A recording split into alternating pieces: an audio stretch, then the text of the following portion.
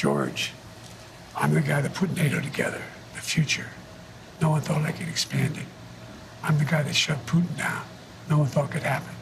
I'm the guy that put together the South Pacific Initiative with AUKUS.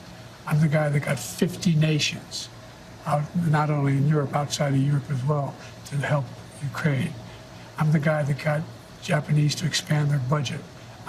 So I mean, and for example, when I decided we used to have 40% of the computer chip in it, we invented the chip, that little chip for the computer chip. It's in everything from cell phone to weapons.